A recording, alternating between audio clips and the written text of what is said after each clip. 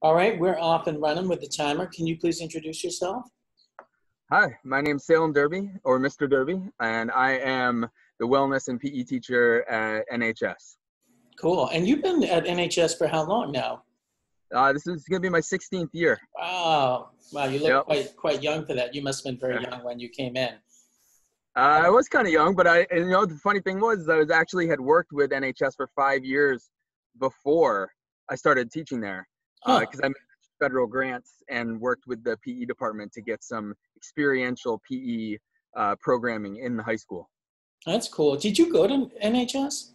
I sure did. There you go. Class So of you're a '92. proud alumni, proud alumni. Wow, you got it covered for sure.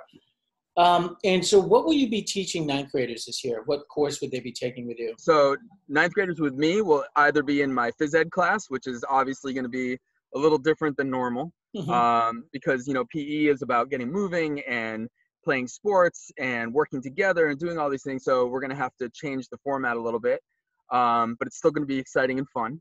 And I also teach wellness, which is an introduction to staying healthy over a lifetime and kind of avoiding all of life's little pitfalls, from mental health to nutrition to physical activity and those types of things. Such an important course is wellness. Absolutely.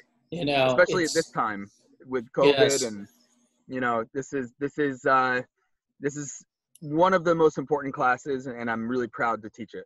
Yeah, well, you should be. And I think this and financial literacy are the ones that can really follow someone through life and really important practical ramifications. There's something that you can use almost right away. Yeah. Like the subjects that we cover you can immediately implement. Yeah. Which is really great. Yeah, absolutely. And as someone who kind of got a mortgage late in life because I lived in the city and stuff like that, all of that was brand new to me. And it would have been wonderful to really understand that process, or dietary habits or mental health stuff. It's all really, really good, important stuff. And all that stuff is amplified right now, as far as having to be in quarantine and social distancing, getting active and what you eat and how you take care of yourself is even more important than it's ever been. That's so true. That's so true. And I know that my family has really made a point of getting out every morning during this. Every morning we go on a bike ride. Every morning we go to a track. Because that sun on your face, the air, whatever, if it's just a walk or whatever, is so key right now it's critical. And that's going to be built into all of our wellness classes and my PE classes, is time not to just be behind the screen, but to be outside and enjoying beautiful weather and, getting active and doing it in a safe way. Absolutely. Well, good. I think it's now more than ever, as you say. Now, what were you like as a ninth grader? What was I like as a ninth grader? I was an interesting character. I was pretty unique. And I kind of bridged a lot of different groups, from people that were really sporty to people that were really into music and the arts. So I've always been a little bit eclectic. I never fell into any categories. I kind of bridged them.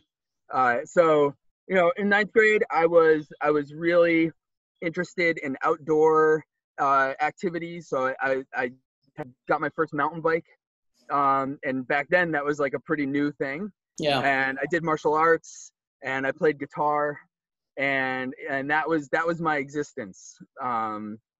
Was being outside and playing music. Yeah, I mean, it's amazing you talk about that. How much things have changed. We're in the same generation, so I remember when mountain bikes were like invented, basically. Yeah, exactly. And you have this piece on the transcript where you make your own hacky sack. Yeah. And I remember when hacky sacks came. Well, they came out, and you could only get them at the Army Navy store. Like 3 towns over. So, I mean, the amount of equipment we have now is mind blowing compared to what we had then. It is. It is mind blowing. All right. Well, listen. If you're lucky enough to have Mr. Derby, you're going to be seeing him soon. I can't wait. Awesome.